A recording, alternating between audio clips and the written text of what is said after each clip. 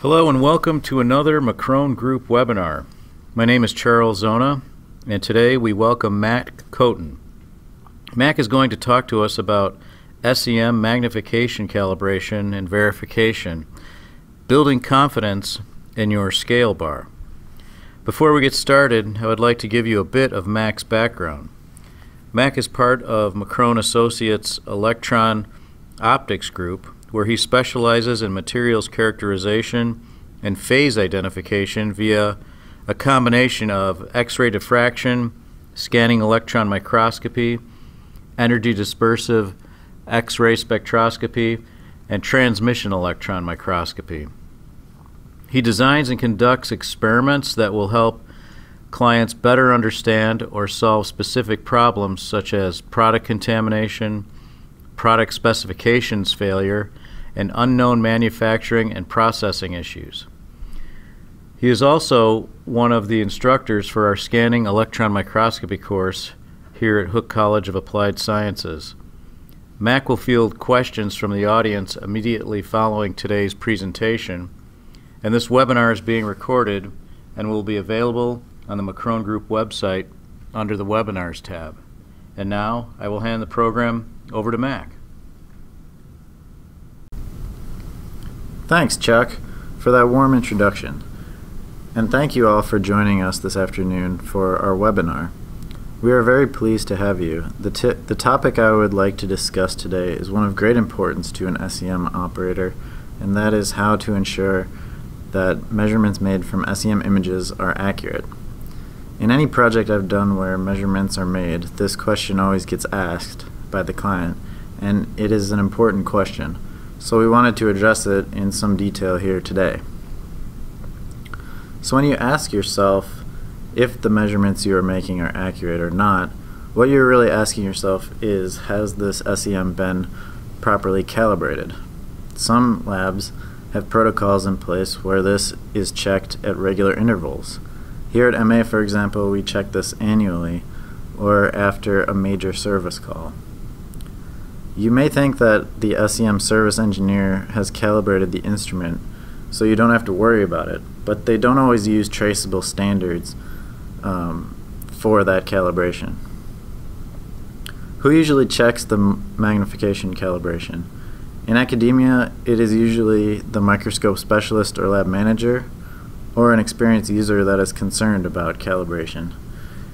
In an industrial lab, there may be a particular operator appointed to checking the calibrations. It may also be required for accredited laboratories, such as if you have an ISO 17025 accreditation. So to begin this discussion, I will introduce some of the relevant concepts concerning calibration and verification. And I will begin with the concept of magnification. SEM magnification is defined as the ratio of a length measured from the SEM monitor, LM, to the same length measured on the sample, LS. M equals LM over LS. The length measured can be anything from the side of a single pixel all the way up to the entire horizontal or vertical field of view.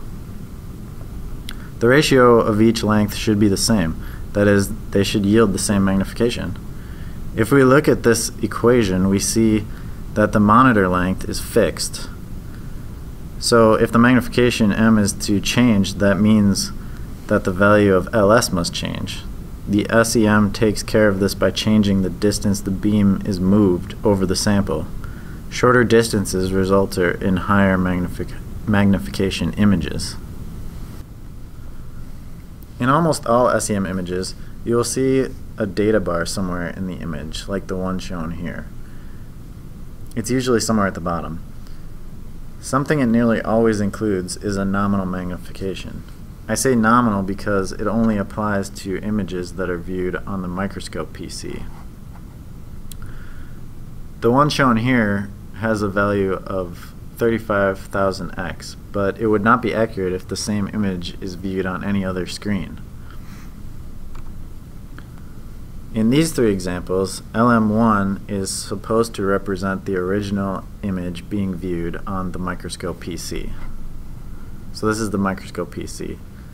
LM2 then is the same image being viewed on a laptop computer, and LM3 would be yet a third length obtained by the image that is projected onto a projection screen, say if you're giving a PowerPoint presentation.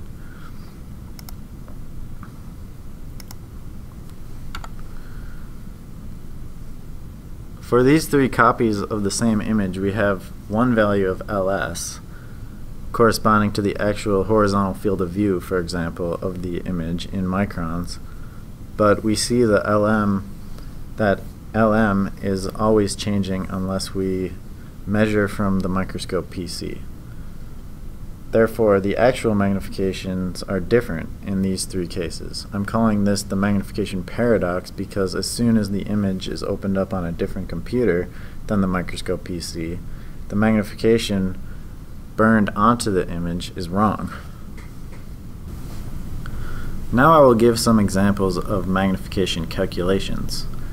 Except here I'm going to actually calculate the value of LS that would be obtained from a specific magnification. So the first column in this table, it shows the magnification range typical for an SEM, about 10x to a million x. In example 1, I'm using the horizontal field of view of the image, that is the entire width of the image, for my value of LS and LM. So you can see in the second column that the values of LM stay constant. 24 centimeters is what we measured on our microscope PC. However, the values for LS1 scale according to the magnification. This illustrates how the field of view is changed in an SEM just by lengthening or shortening the raster distance. Similarly, in example 2, I have the width of a single pixel in the image as my length in the calculation. By dividing the value for LM in example 1 by the number of pixels in the image, 1280, we see that each pixel is being displayed on the microscope PC as being 190 microns a side, which stays constant. At each magnification, the value of LS2 then calculated, and we see how short the pixel-to-pixel raster distance must be for the SEM to achieve this magnification. At a million x, the distance between two pixels is on the order of 0.2 nanometers. A side note about vertical field of view is that this data bar at the bottom can sometimes change this value. So in our example, we had in the SEM microscope settings, the value listed for the image resolution was 1280 by 960 pixels. But this data bar actually adds another 64 pixels to the image, so it changes the overall image resolution to be 1024 by 1280.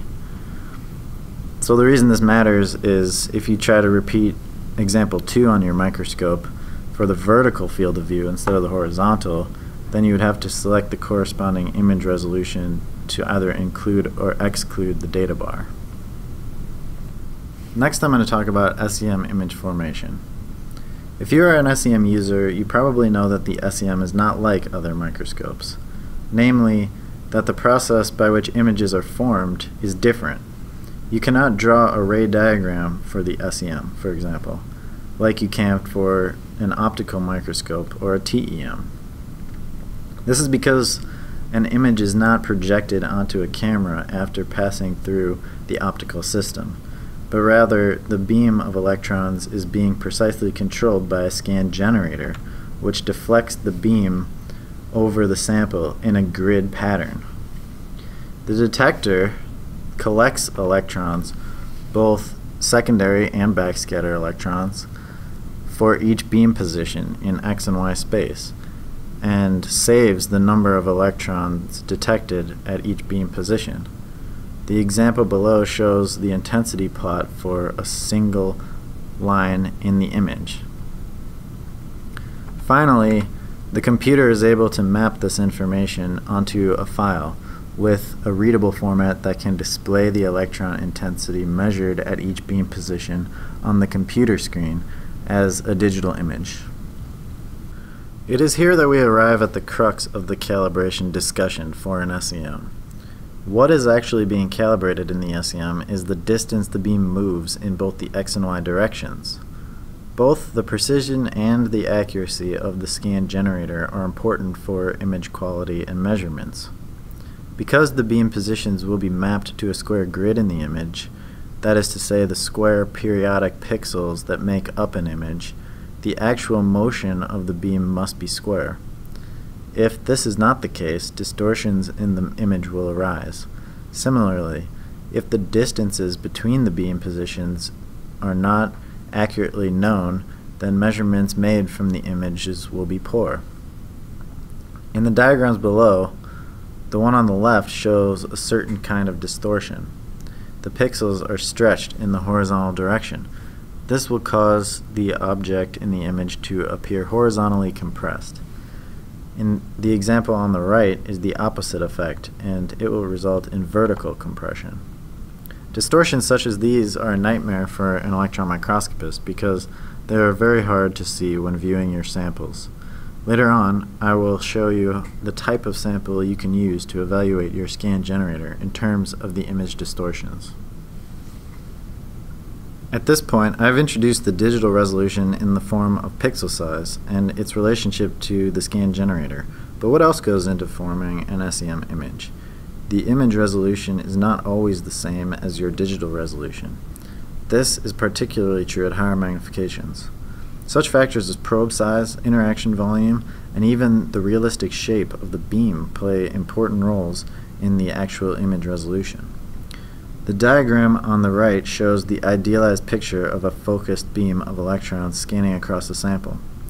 The grid below is meant to represent the beam positions that make up the pixels in the final image.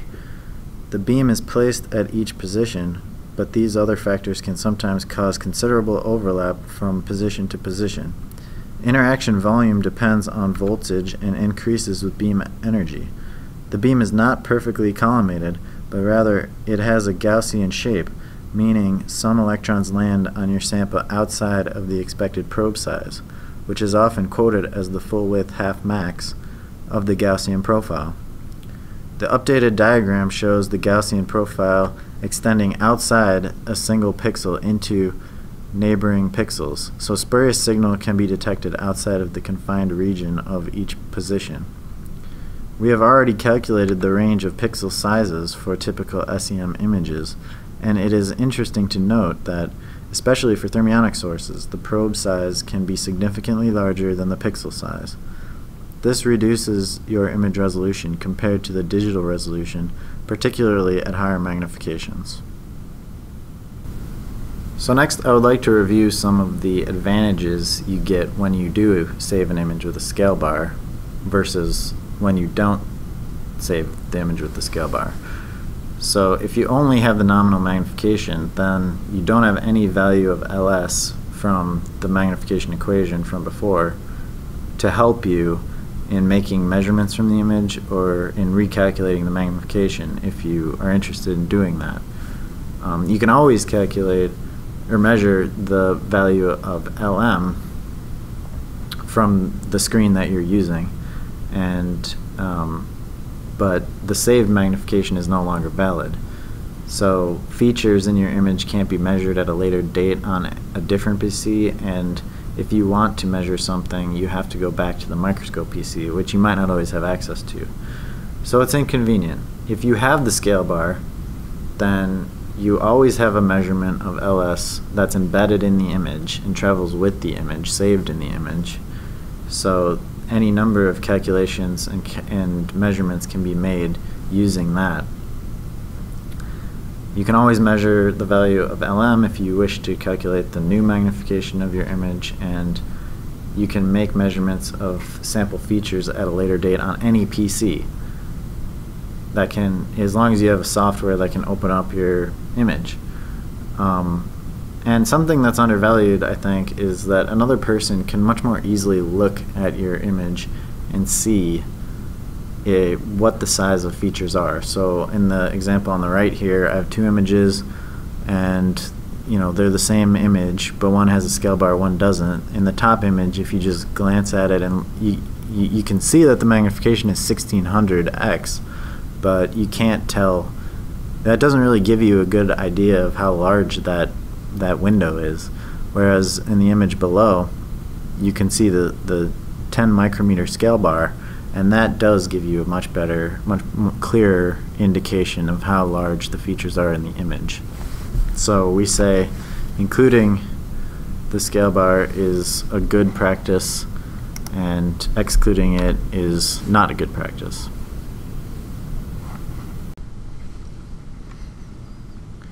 Like I mentioned on the last slide, one of the biggest advantages of having the scale bar saved on the image is that it allows you to import a pixel to length unit conversion factor into most image analysis software for advanced analysis techniques. Advanced imaging analysis is often done in third-party software such as ImageJ or Image Pro, which can be used to make complete complex measurements of samples. These include thresholding for particle sizing or segmentation, and can extend to development of procedures that are automated and can be run on image stacks or a batch of files. These measurements often require the software to know the length of your scale bar in both pixels and real length dimensions.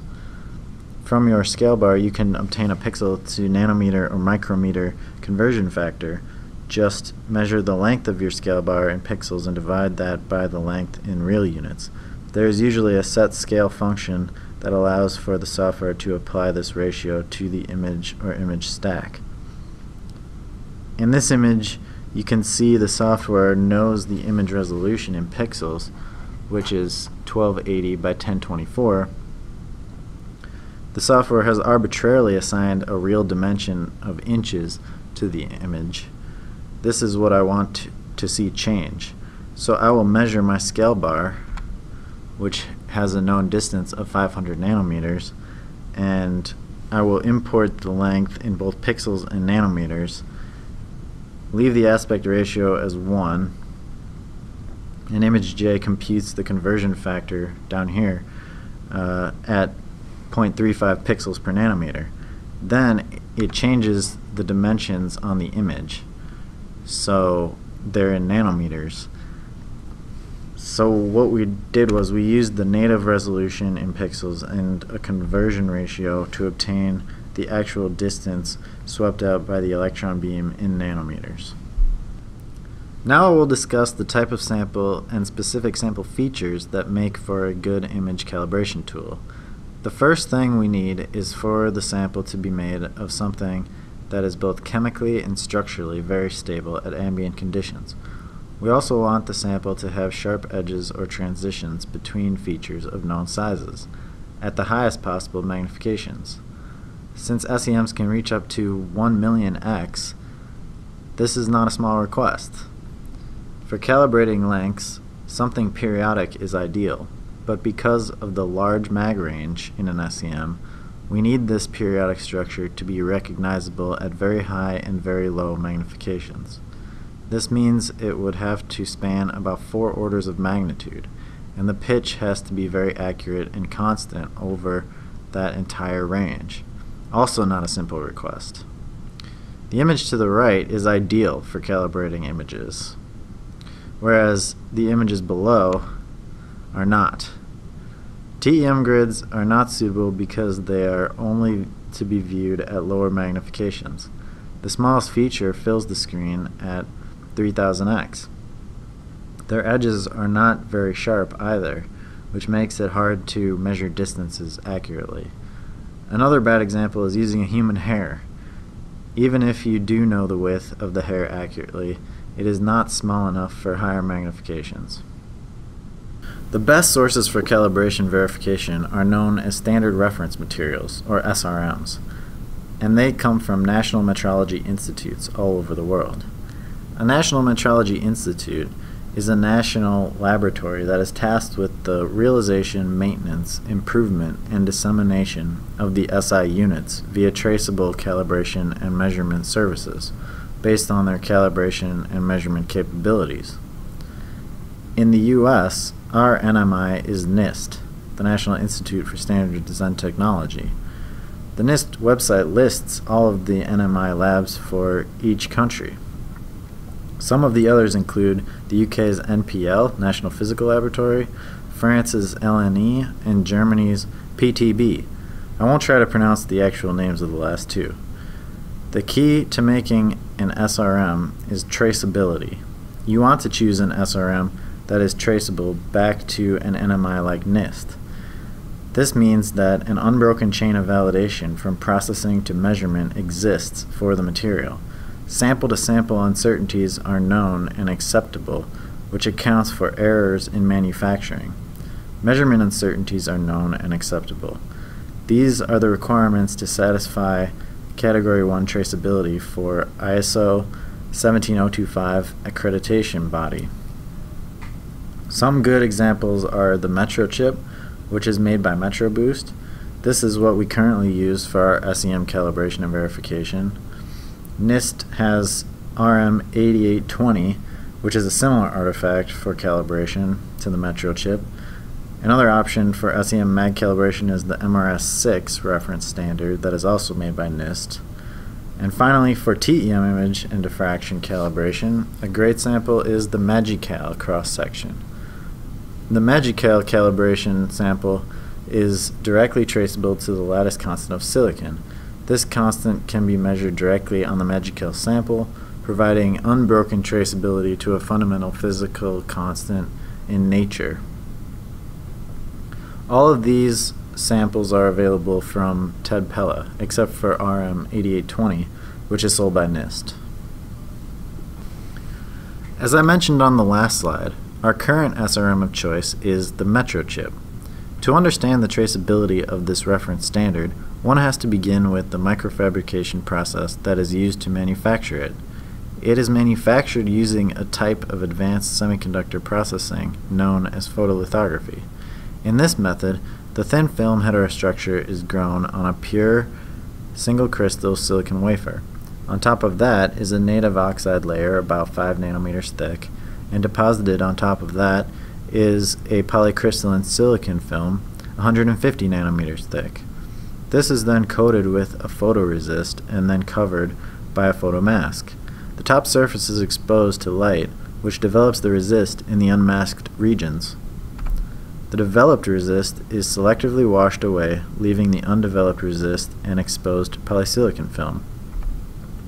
The wafer is then exposed to a plasma, which sputters away the polysilicon in the exposed regions until it reaches the oxide layer. The undeveloped photoresist is then cleaned off the surface, leaving an etched surface that mirrors the original mask. This microfabrication technique is optimized to yield very accurate periodicity at the expense of variations in feature sizes. The kind of periodic structures found in this sample are illustrated here.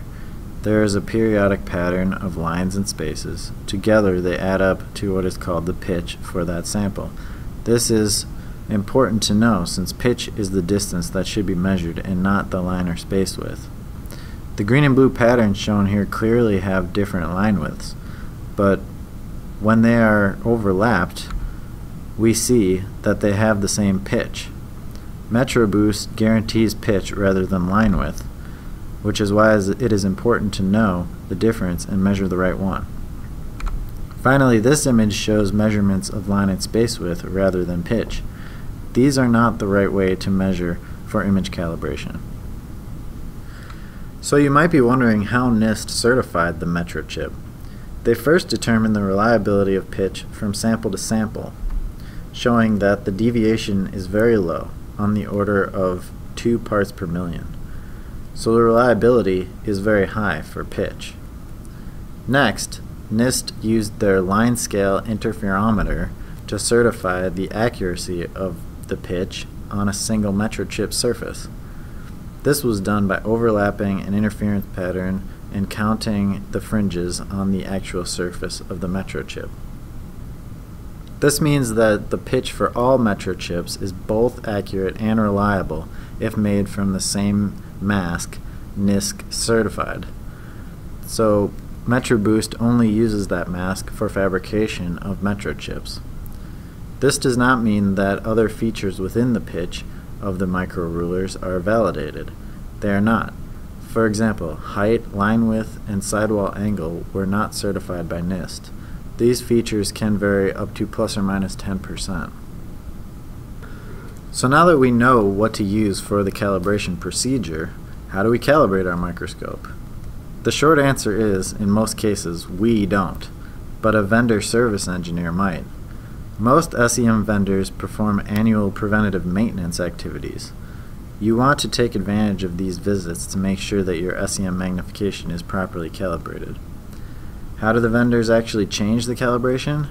They have to change the pixel-to-pixel raster distance. Older SEMs have scan generators that can be adjusted via potentiometers by the service engineer. Newer SEMs are corrected digitally during the mapping process within the SEM operation software. Some vendors will perform calibrations with traceable SRMs to a recognized authority, but others will not. You may be able to ask them to use yours if they aren't using one. It's a good idea to perform your verification while the service engineer is still on site, since you will need their help if the verification fails. So the best we can do is check that the microscope has been properly calibrated by the vendor. How do we do that? Well, our general procedure is to first set up your instrument for SEM imaging with the metro chip installed. Then locate the calibration rulings on the metro chip for both the X and Y orientations. Capture images of both the X and Y oriented rulings without rotating your scan or stage. Then calculate the percent error with the formula percent error equals 100 times the absolute value of the known value minus the measured value divided by the known value. Make sure that the distances measured in both the X and Y directions meet your acceptance criteria. 5% is what we use here at Macron Associates.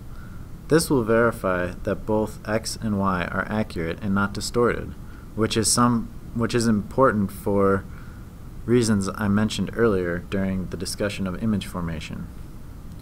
In the example shown here, I have taken 4 measurements, each with a different number of periods. This was done on the smallest ruler on the metro chip, which has a pitch of 250 nanometers.